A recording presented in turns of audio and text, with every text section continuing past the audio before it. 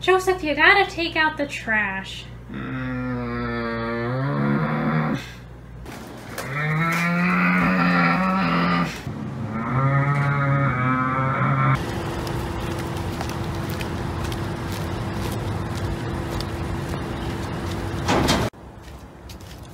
Wait, what's this? New TOONS support!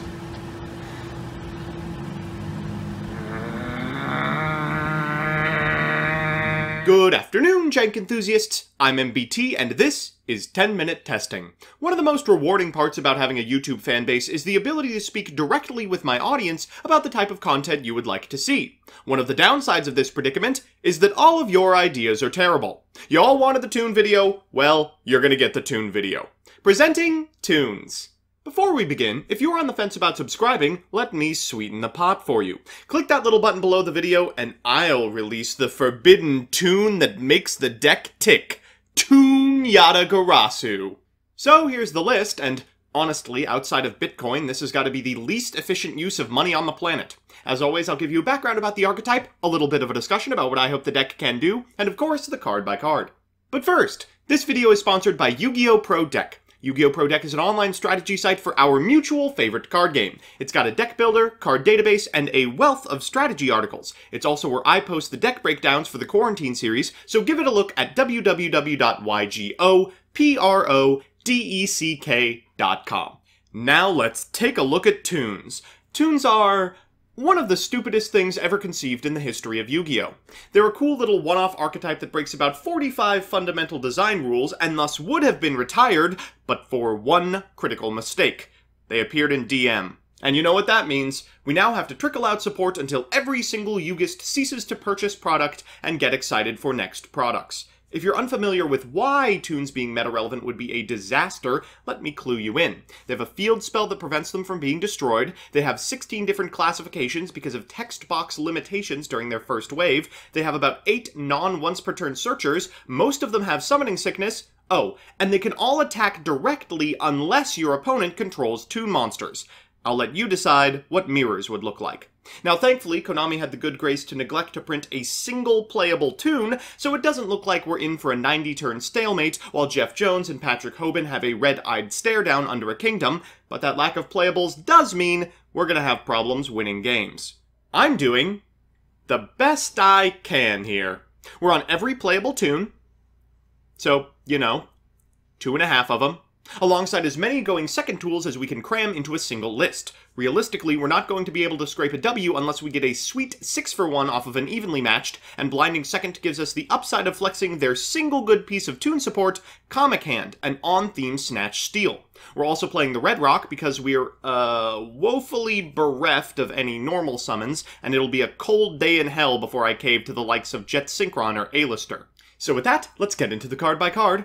Firstly, our tenacious TOONS. 3-Toon BLS, 3-Toon Dark Magician, 2-Toon Red Eyes, he sucks but you need a name for Page Flip, and 1-Toon Cyber Dragon. Hilariously, he still makes Mega Fleet. We're also on 3 of the Legendary Rock, and 3 of the Rock of Legend. For spells, we're on 3 Kingdom, 1 Terraforming, 3 TTC, who I'm sure is happy to have a minute away from Royal Magical Library, 3 Bookmark, 3 Page Flip, 3 Comic Hand, 3 Lightning Storm, 3 Extravagance, and finally, 3 Evenly. In the extra, we're on 3 Chimera Tech, 3 Big Eye, which hilariously, we can make, 3 Linkaribo, 3 Anima, and 3 Clara. So with that, let's jump into the games. Our first match is up against Tenyi, and how poetic! We're going to begin today with a battle of the broken field spells.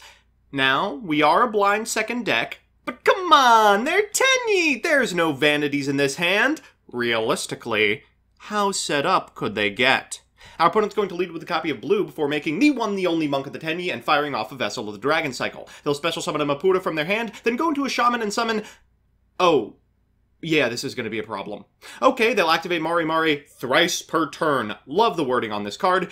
Before activating the graveyard effect of Dragon Cycle of Celestial Illusions to get an Ashana to hand, Link summoning a Berserker, specialing the Ashana, and making the Link 4. I have no idea how we're going to beat that card. They'll end with a copy of Flawless Perfection of the Tenyi and pass it back to us. For turn we draw a Terraforming. We're going to lead with a Toon Bookmark to insulate our eventual Toon Kingdom, which we will find off this Terraforming. Afterwards we'll activate Toon Kingdom, and then fire off a Comic Hand. The Maputo will make quick work of that, but unfortunately for our opponent, we have a second. We'll take that Berserker, and now that they have no non-effect monsters on their side of the field, we are free to pop off. We'll BLS that monster and go to the battle phase, clearing their field and ensuring a win. I can't imagine them coming back from this. Then they drew a Vishuddha for turn. Okay, they'll activate Vishuddha's effect, returning this copy of Comic Hand, and oh no, they once again have a Berserker. They can bring it back with blue, but we can prevent destruction a couple of times using our field spell. We draw a Page Flip for turn, that's fantastic. We'll summon from our deck another copy of BLS. They draw a couple of cards off Flawless Perfection. We'll Comic Hand, but they drew a Maputo sequencing! Come on! We'll activate BLS. Yes, now I remember how cards work. Okay, well, our opponent for turn draws a copy of Vanities a little bit late. They're going to fire off a Foolish Burial, then activate the graveyard effect of Vishuddha, this time returning our copy of Toon Kingdom correctly to go for a green. They'll go into a Shaman once again, and God, I wish this was once per duel. Mare is going to be able to activate its effect thrice per turn once again, enabling another Link Summon of the 4, provided they have a second. And they do. They'll Sasahara our copy of BLS now that they can target it and go to the battle phase, walking over one of our BLSs and destroying the other with this copy of Shaman. Things are looking extremely bad. We have to draw something amazing off the top, and we get it. Let's fire off this copy of Lightning Storm now that our board is clear, destroying all of our opponent's monsters and passing it back to them. For turn they draw a copy of Vessel, but that's the wrong send. For turn we draw...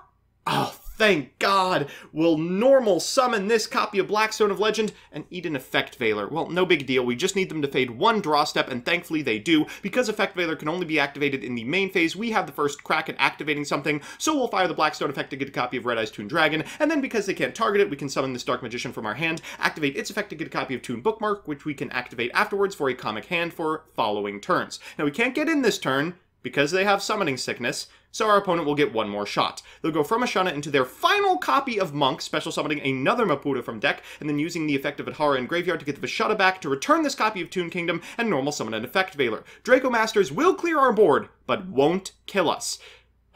We could still do it. For turn, we draw a copy of Toon Kingdom number 3. Are you kidding me? Okay, we can activate the graveyard effect of the Rock, then we'll normal summon it. Then I will realize that it's one effect per turn, not each effect per turn, so Linkaribo will have to do. We'll get in with a Toon Draco Masters before passing it back to our opponent, who for turn draws their third copy of Effect Veiler. We should be able to win from this position. Pot of Extravagance off the top, baby, let's go! For turn we draw...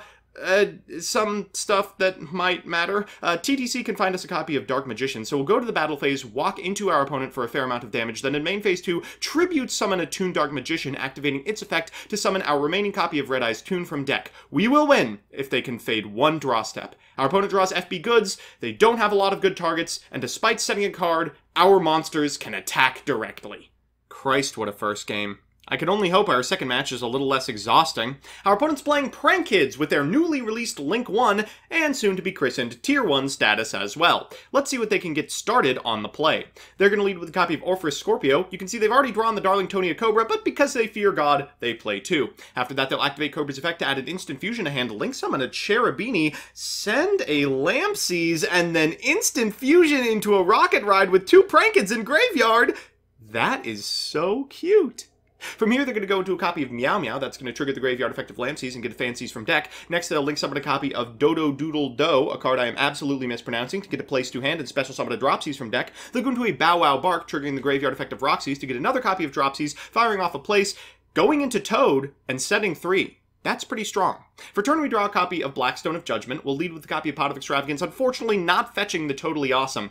Fine. They'll activate the effect of Bow Wow Bark at first opportunity, will in battle phase activate Evenly Matched, but unfortunately for our opponent, we've drawn 2 of them. They'll Toad back the Toad and will respond with an Evenly Matched in kind, dashing their hopes and firing off a Bookmark in main phase 2. We'll activate Terraforming, to which our opponent will respond with a Pandemonium for a Battle Butler. Now, none of these Prank Kids have activated their effects, so Fancies, Dropsies, and Lampsies are all going to trigger here, summoning 2 Roxy's from deck and I believe a Lampsies as well. Now, 2 of those are the same Prank Kid. It's possible I can choke my opponent on the same typing. We're going to go from Blackstone of Legend to Red Eyes Toon Dragon. We're going to activate the effect of Page Flip and... oh, get Cyber Dragon. We'll activate Red Eyes' effect for DM and DM's effect for BLS, which will prompt an early activation of the Battle Butler. No big deal. We can overlay for Big Eye and take the Errant Lampsies. Enjoy your Roxy's.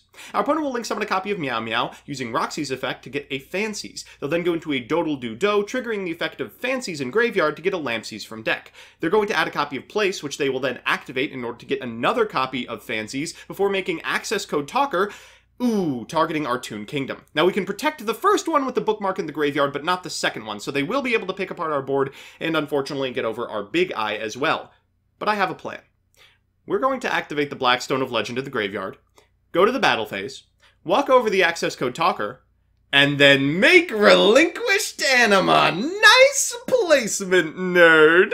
We'll pass back to our opponent, who is shockingly out of threats. The Desire's down to 1 card in deck, and are we going to win this game by decking our opponent? We're going to set a Lightning Storm and pass. They draw for turn of Polymerization, flip up a Fancies, normal summon an Orpheus Scorpio, make a Phoenix, but they are nowhere near lethal, and walking over the Anima is not enough. For turn, we draw a copy of Nibiru. Too little, too late, but our opponent is out of cards. So it's time for game 3, and you know what that means, a best of 3 versus meta. Our opponent's playing Adamancipator, so this will be the ultimate test as to whether our deck can blind second.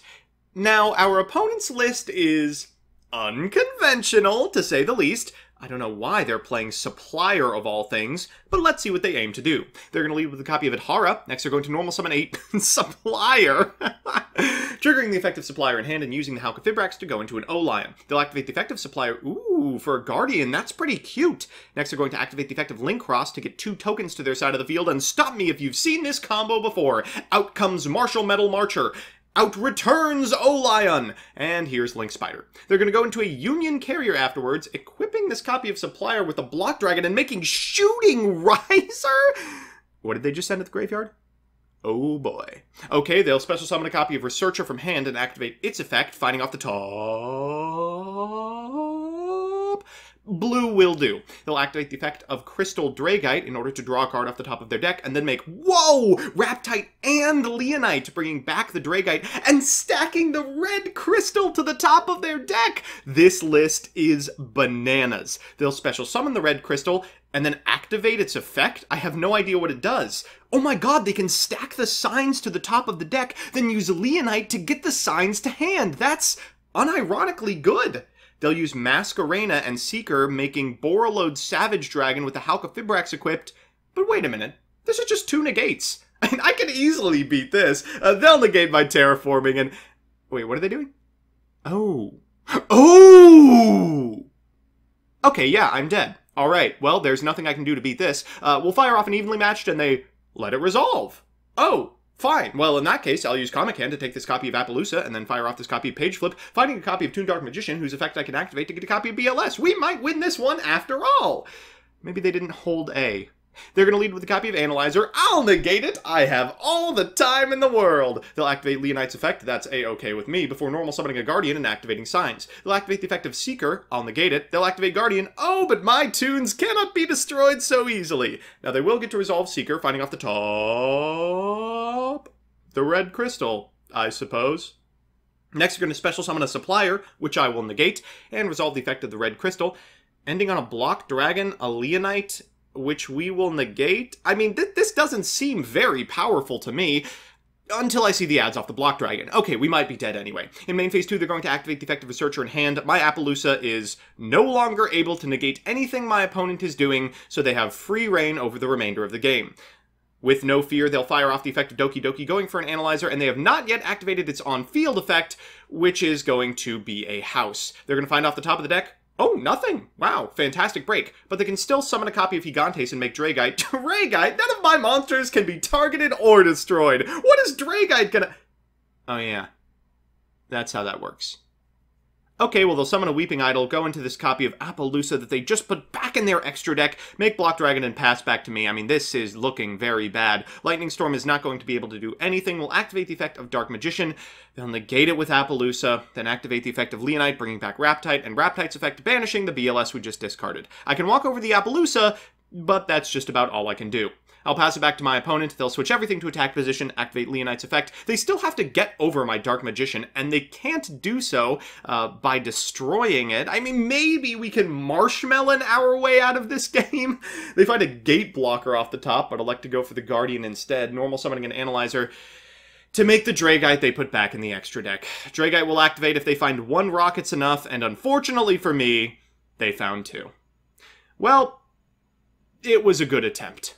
So it's time for game 2. I am once again blinding second. I considered going first, but I don't think Red Eye's Toon Dragon Pass is going to win us any games anytime soon. Our opponent's going to lead, just like last time with a copy of Adhara. They're going to normal summon a copy of Researcher and activate its effect, finding off the top very little. Well, Doki Doki is good enough. They'll go ahead and link summon a copy of Halka Fibrax afterwards and activate its effect to get a copy of O-Lion from deck. Next, they will activate the effect of Link Cross, summoning 2 tokens. Here we go again. Next comes the Synchro summoned Martial Metal Marcher, which will bring back...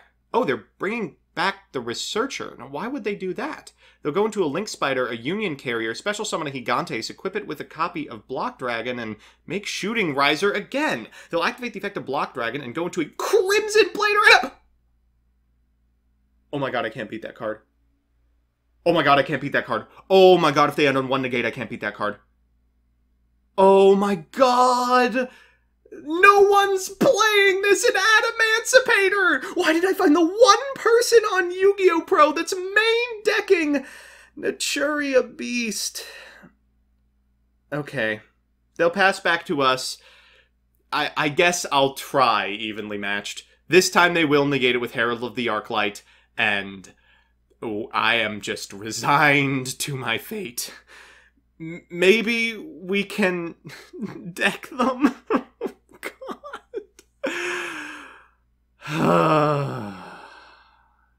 So we're back with the deck, and yeah, this is pretty much exactly what I expected. Every win was a series of unfortunate events for my opponent in which every single thing that could go wrong did go wrong, and every loss was the most one-sided stomp of all time. Let's do the pros and cons. First, the pros. 1. The cards work in a way that's extremely difficult for some decks to interact with. I mean, sometimes the field spell alone is enough to win the game. 2. Every hand has the same play. You've always got Kingdom access, you've always got a comic hand, and you often have an equalizer to get the ball rolling. And 3. You can do your entire play doing the Pegasus voice, which is an amazing plus. And the cons. 1. There's not a lot going on in the list. You pray for an equalizer, you resolve Kingdom, you hope Snatch Steal is good enough to get there. Games are extremely samey, extremely feast or famine, and basically zero fun. 2. The inconsistencies between the different toons make for some extremely frustrating gameplay. Sometimes you desperately need the battle phase, but half of them can't attack. Sometimes they're free specials, and sometimes you need to normal them. Keeping track of why each toon sucks is an ordeal in and of itself. And 3. Even the games you win are because an opponent doesn't have a clean out to Kingdom and can't clear a BLS. Sitting behind a huge marshmelon isn't my ideal Yu-Gi-Oh! Experience. All in all, the deck's expensive and terrible, like a McChicken draped in gold foil, or an MBT fanny pack, links are in the description. I'd avoid giving in to your inner Pegassian desires.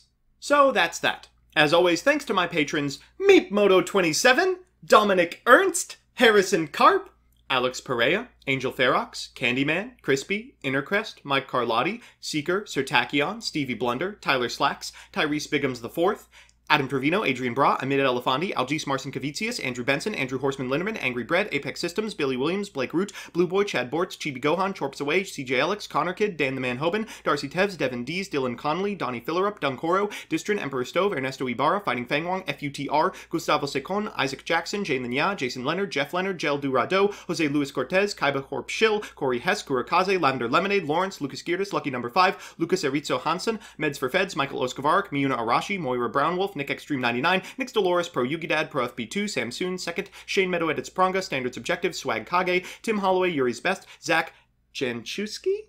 I'm trying here. Zach McKee, Bleh, Dive Missile, Josh, Picnic Blasted, This Machine 237, TJ Steakhouse, and I'm gonna figure this out. I swear I will. If you like what you see, please consider subscribing. And if you want to be part of the process, consider following me on Twitch as well. See you next time.